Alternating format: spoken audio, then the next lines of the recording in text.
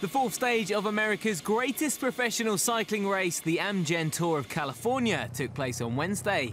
The route covered 83.6 miles from Santa Clarita to Santa Barbara. Riders faced grueling headwinds along the route to Santa Paula, the first sprint of the stage.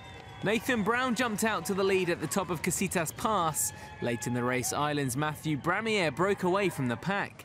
But in a mass sprint to the finish, Tyler Farrar took the honours, completing the stage in 3 hours, 14 minutes and 9 seconds for his first stage victory since the USA Pro Challenge in Colorado in August. Farrar, a 2011 Tour de France stage winner, claimed the 46th victory of his 11-year pro career. Ken Hansen was a bike length behind in second, and Belgian's Gianni Meersman was third. The 8-day event continues on Thursday with a 115.4-mile stage from Santa Barbara to Avila Beach.